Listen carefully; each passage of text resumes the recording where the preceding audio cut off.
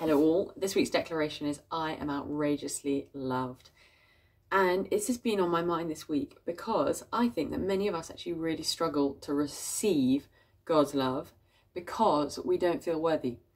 And so a root in receiving this declaration, I'm outrageously loved, is actually in knowing our righteousness.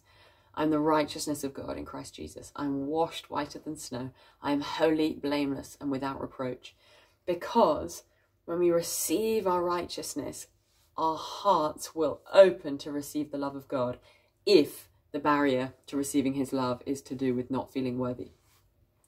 I have really had to allow the Lord to transform me by the renewing of my mind in this area, because I, for many years, thought I wasn't pleasing to God because I wasn't doing well enough. He must be disappointed in me because I wasn't good enough. I wasn't good enough. So my barometer of how loved I was by God was dependent on my success and my performance. And I need to retrain my mind in this area to know that his love for me is not dependent on my performance. And knowing our righteousness really helps silence those lies of you're not worthy to receive God's love. You're not lovable. Nobody loves you. No one will ever love you. God rejects you just like all the other people have rejected you. And those unhealthy tapes that can play over in our minds. So I'm going to read from Romans 5, verse 5. Because God's love has been poured into our hearts through the Holy Spirit, who has been given to us. Okay? Gift. The gift of the Holy Spirit and the gift of God's love. That's not something we've earned. You see, at just the right time, when we were still powerless, Christ died for the ungodly. Verse 8, but God demonstrates his own love for us in this: while we were still sinners, Christ died for us. So that really speaks of the fact that his love and his saving grace is not dependent on our performance. It was while we were still sinners. It was while we were far off. It was while we didn't deserve it.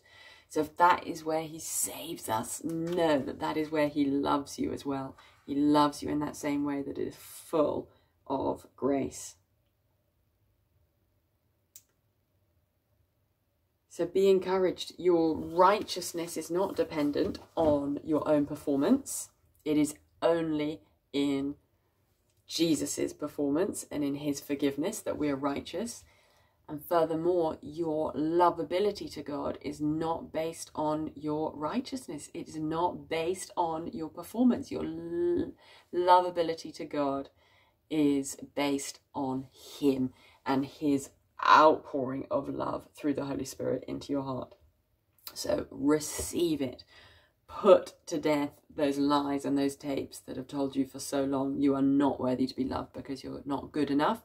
That is simply not true. The Father longs to lavish his love upon you, to lay a table for you and to have a feast with you in the midst of your enemies. Oh, when we really get his love, understand and receive his love, we can rest. Because until we know his love, we will be striving for approval and affirmation and adoration. We will be striving to be loved elsewhere, either by God or by other people, because that is our deep heart's desire. So rest today in the knowledge that God loves you, not based on your performance. And when those voices of condemnation come, stand in your righteousness in Christ, because that is all that we have. Bless you.